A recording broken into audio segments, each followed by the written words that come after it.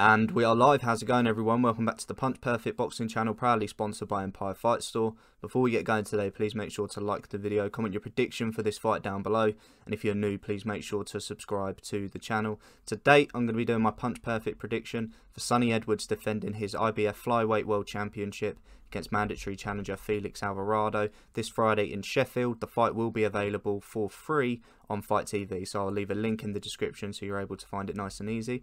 Before we do get into the preview and the breakdown, I do just want to say I'm closing in on the 5,000 subscriber mark, so if you are new and tuning into the channel for the first time, please make sure to subscribe. It would be much appreciated. Plenty more predictions for all the big fights and even some of the lesser known fights coming every single week, so make sure to subscribe and become a part of the Punch Perfect Boxing family. Getting into this fight today, I think it's a really good matchup for Sonny Edwards. I think it's the toughest opponent of his career. Not the greatest opponent that he's faced or shared the ring with, but I think it's the most dangerous assignment he's had so far. And I'll get a little bit more into that later in the video and talk a bit more about Felix Alvarado. But just for Sonny Edwards, who will be utterly disappointed with the fact that he didn't land the Julio Cesar Martinez fight. And for us fans, I think we're all really disappointed too. I said it's the most significant and important fight at the flyweight weight class at the start of the year. I said that it was on the top 10 fights that I want to see in 2022 also. It just has the narrative with, you know, Martinez coming over to the UK and beating his brother Charlie, with all the campaigning that Sonny Edwards has done in terms of the failed PED tests and speaking out about the Reynoso gym and Mexican fighters. I think that brings a bit of beef to it as well. And just also, I think the styles, it's the typical boxer versus puncher matchup, and I think it would blend quite nicely.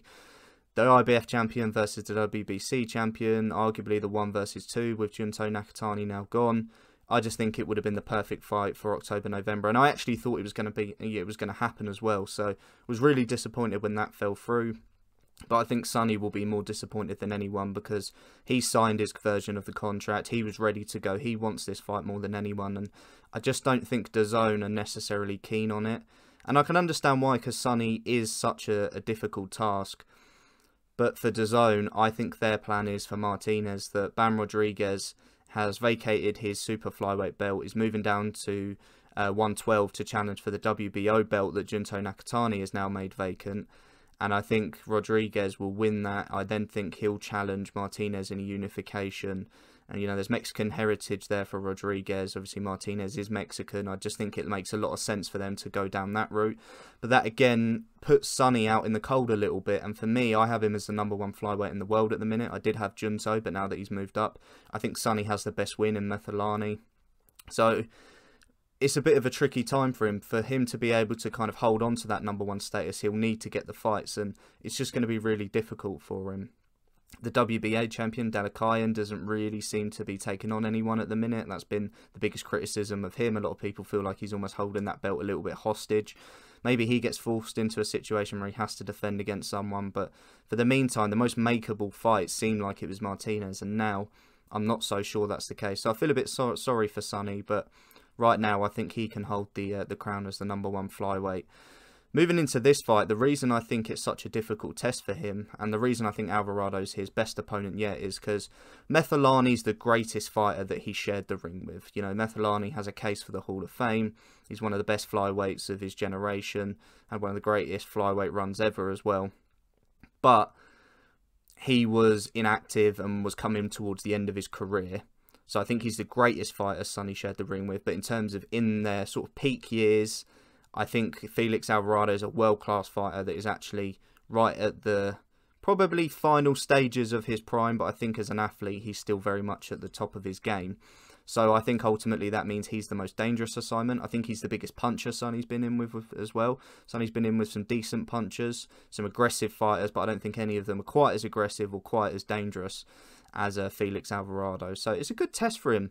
I think the one knock people would have is that Felix Alvarado is obviously moving up from like flyweight, where he's campaigned for a long time.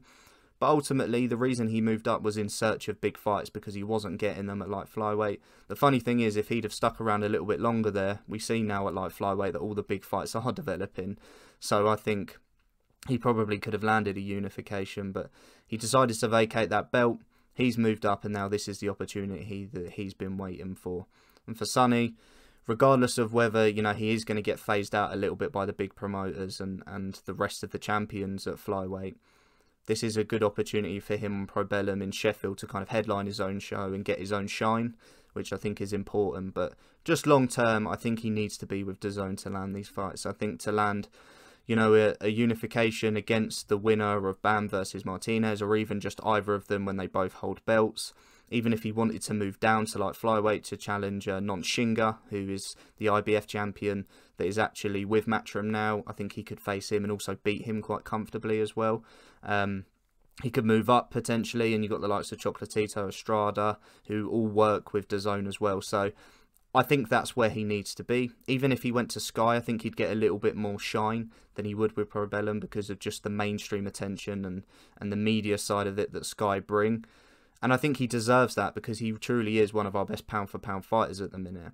But I do just worry over on Probellum, it's going to be difficult. And I think Felix Alvarado is the highest level of opponent they can get for him. And whilst he's a very good fighter, I don't think they can go anything beyond that. And there are fighters beyond Felix Alvarado. So, yeah, listen, dangerous fighter. I've watched Felix Alvarado for years now. Quick story, I actually did an article back in 2020. I think it was during the pandemic. And I was doing a lot of writing at the time for various boxing websites, and they said to me, we'd like you to do a bit of a make-up World Boxing Super Series tournament. You pick 3 weight classes, and the first one I picked was light flyweight. And when I was writing it, obviously had Kenshiro in there, obviously had Guy Gucci in there, had a lot of really top fighters. It was Canizales before he'd lost as well. There were tons of good fighters, Heki Butler. But at the time, I put Felix Alvarado in there. And I actually wrote in that article, he's the dark horse to win the whole thing. Reason being is I don't think he's as skilled as Guy Gucci or Kenshiro or even Heki Butler potentially. He's the most venomous puncher in that division. He can really whack, he's wild, he's reckless, he's got a good chin. It's just very difficult to deter. And I would have made him, you know, the underdog for that tournament if there was, you know, if that had come to fruition and there was betting available. I probably would have backed him as the bit of the wild card to go and upset everybody. So he is incredibly dangerous. And what I find the most dangerous about him heading into this Sonny fight is the reason Sonny Edwards has basically been punch perfect, pardon the pun, for the last few fights is a lot of his opponents, their feet are far too slow for them to get into position to ever even land a shot against Sonny. Sonny's so quick on his feet, his hand movement, his punch anticipation is also good. He's one step ahead of you at all times. What Alvarado's quite good at, because he has no regard for his own defense, is he'll just like jump into position. And that sounds a little bit exaggerated, but no, he will literally like slide his way forward or jump into position to cut the ring off. If he feels like he's too far away from you, do a little jog. He'll run at you and try and close the ring off as much as he can. And sometimes it's a little bit naive and it's a little bit too aggressive and a little bit short-sighted. It works a lot against decent opposition, but against Sonny, I think ultimately you need to have a little bit more than that. He does look for the one big shot a little bit too much as well, which, because Sonny went down early in his career and there were questions about his chin, everyone now is just looking for one big punch against him. And what they didn't realise is those shots that landed on Sonny and put him down were because people set them up. But when Sonny's at a world level where he is really switched on and he knows how dangerous his opponent is, it's basically impossible to clock with one of those big punches. So you can't keep looking for those big punches. And Alvarado does swing those right hands and those left hook a little bit recklessly. And I think you'll see a few highlights come Saturday morning, the night after the fight, where you're seeing, you know, these clips of Alvarado launching a right hand and Sonny just kind of dancing away and you know, making him look a little bit silly. But ultimately, he's strong, he's got a good range, he's able to just explode with a big punch from nowhere, and he's relentless. And if he does corner you, you best believe he is going to throw 100 punches to try and get through. If you try and hold on, he'll try and throw you off. He's a dirty fighter as well. There's been fights in the past, actually his second career defeat, where he had 2 points taken, both for low blows. So he's not afraid to kind of get down and dirty. And on away soil, although you've got to be very cautious, if you make any mistakes, the judges' scorecards are going to go against you. If you're also planning to win by knockout, you might be more willing to play a little bit dirty. So I think he brings plenty of problems for Sonny. Sonny needs to be at his absolute best to win this, but I just think he's got far too much skill. Sonny is far too elusive. His his just reading of his opponent is exceptional. Like I say, he's always 2 or 3 steps ahead. So by the time you're planning to set up that right hand or to launch it, he's already planned what his next move is. And I just think he's an exceptional boxer. I think Grant Smith is an exceptional trainer that's doing a really good job with him. So yeah, I do favour Sonny to win this fight. Like we do say with Sonny, he doesn't have much power, and that's mainly because of his fighting style. He's always on the back foot, and he's not actually trying to land hard or sit down on his shots. He's just trying to catch you and get away. So I think he'll pick his way to a decision. Alvarado's been in with some great opposition, including Kazuta Ioka. The scorecards were very strange for that fight. 2 of them had it really wide. One of them only saw it 2 rounds in favour of Ioka.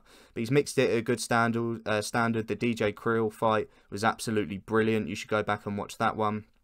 I'm quite close with DJ Krill's trainer, so I remember that one around the time. And a really fun fight, but Krill actually landed a lot of shots on Alvarado, but just couldn't get away. And I think when you look at what Sonny can do, he'll be able to get away from those punches. So a good level of opponent for Sonny. I just hope ultimately he's able to find a way to really force these other champions, whether it be the weight below, at his weight, or the weight above, to face him, because he needs those big fights now, because I think he deserves them. And he wants them. That's the most important thing with Sonny. He is calling for those fights. So let's get them made. I'm picking Sonny to win by a points decision. I'll also have predictions out for another Brit who is actually challenging for the world title rather than defending it, in Denzel Bentley, going over to challenge Yanibek Elimhanali. That's a tough task. Do I think he can do it? You'll have to find out in the prediction video tomorrow. But thank you for watching. Make sure to subscribe, and I'll catch you next time.